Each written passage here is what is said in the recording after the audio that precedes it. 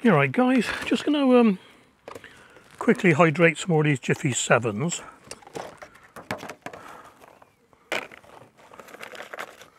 It is much quicker this way. And while they're hydrating, I'll have a chat with you about something I found in a charity shop. There we go. Right, yeah, right. Hang on, right. Let's get sidetracked. Right. Found this old pamphlet. I mean, it's very old. And it surprises me that no one has picked up on this. It's called Jovian System Oilericulture. And Jovian, you know, Jupiter, picture of Jupiter, look. And it says, Jovian System Oilericulture, according to the giant planet and the many moons thereof. First published in the year of our Lord 1889, or 1889.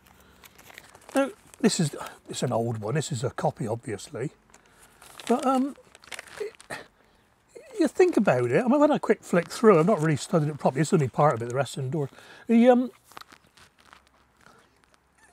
heard of planting by the moon and moon phases, and it makes sort of sense in the ground because it raises the moon goes by every, you know, and it raises and lowers the tides and stuff like that.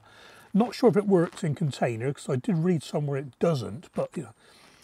And you've heard of no dig. Everyone's doing no dig these days, and you've heard of biodynamics. This seems to take all of it in. And I'll tell you what, I'll show you it properly in a minute, but just read the first little bit. It's quite, you know, oldie worldy looking type parchment stuff, but the immense pull of gravity from the largest of all planets cannot be underestimated when considering the correct time for sowing the crops.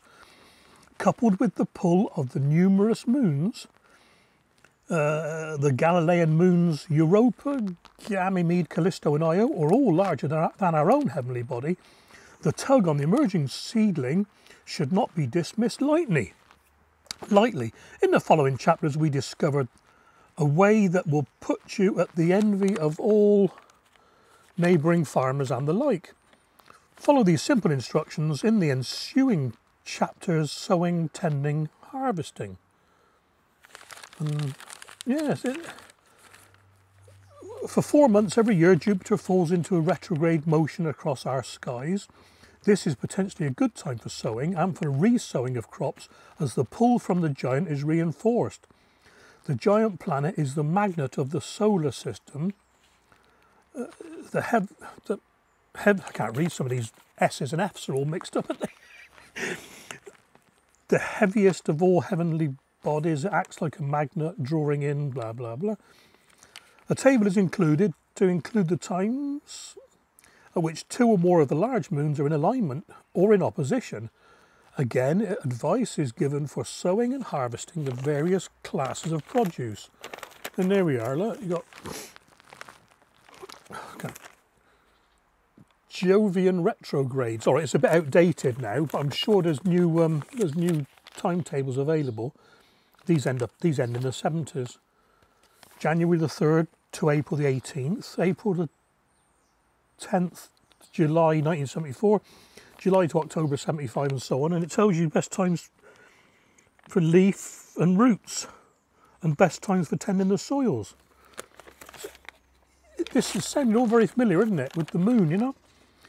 Jovian moon alignments, Io and Ganymede, Io, Ganymede, Callisto, Ganymede, Europa, Europa, Callisto. It goes on, big list of all the dates. Oh, there's one there with 3, look, Callisto, Europa, Io.